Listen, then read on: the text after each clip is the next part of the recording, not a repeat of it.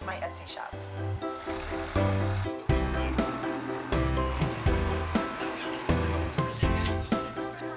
I've had my Etsy shop for 2.5 years. I make bengkung belly binds, labor wraps or rebozos, cesarean aprons, task aprons, peanut ball covers. A labor wrap is like a rebozo, and it's a tool, a long piece of fabric that you can use for pregnancy and for when you're actually in labor. It's a great comfort measures tool.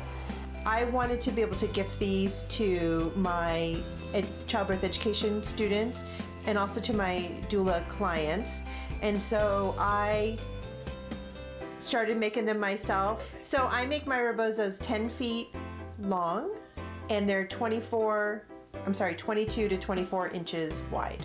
As you can see, this one is well used. It's all wrinkled, but it is 22 to 24 inches wide, and it has a surged edge so that you can wash it in the machine.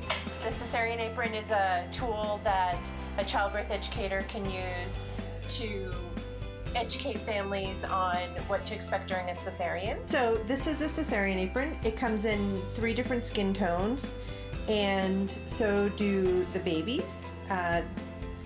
This is the back side of it. It has a pouch to hold the childbirth model or the baby model, and basically you have, if you're in a class setting, I like to use Sharon Musa's gentle birth cesarean scenario. And so you have a partner put the apron on, and you go through the different layers of the cesarean birth, and each one is different. There's 4 layers. This is a task apron.